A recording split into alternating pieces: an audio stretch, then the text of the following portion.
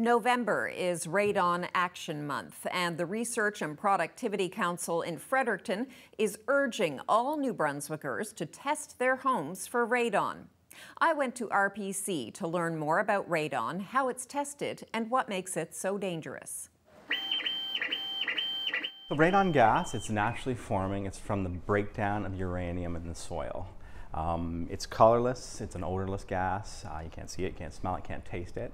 And what it'll do is it'll enter your home, and as the concentrations increase, it can increase your chance of getting lung cancer.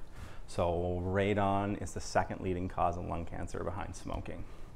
So it's very important to have your home tested just to make sure that you're within acceptable limits set by Health Canada. And where does New Brunswick stand with respect to radon? So New Brunswick has some of the highest radon levels in Canada. As far as homes, every 1 in 4 homes in New Brunswick have high radon levels. What makes New Brunswick so high in radon? So unfortunately, radon, it's from the breakdown of uranium, and we do have a lot of uranium-rich soil just from our geology. So unfortunately, that's why we have a lot of radon gas. And why is November in particular Radon Action Month? So Radon Action Month is in November because the best time to test for radon gas in your home is over the heating season.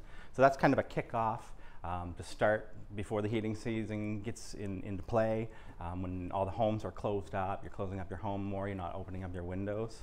So November's a good month to start to remind people that, hey, we gotta test for our radon. So this is the kit that you get through RPC.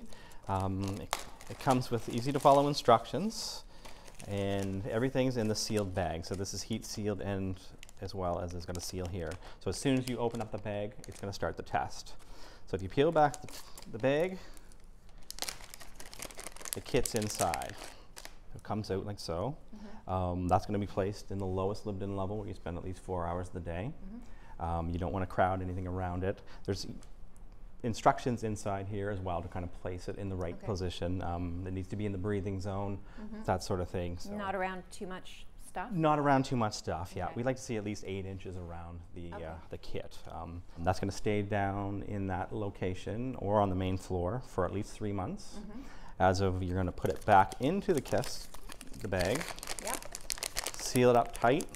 You're going to fill out your deployment form that's inside the kit as well, and that's going to be either sent back to RPC or dropped off. So once it gets sent back here, we'll open up the kit, we'll remove that piece of plastic, and then we'll mount it on the microscope, and we'll do the analysis. What these are, Claire, is they're actually the little etch marks that are made in the plastic. So our microscope will actually count each one of these etches, and that's what we determine the radon concentration versus the time. So they kind of look like a little ice cream cone, essentially. Yeah.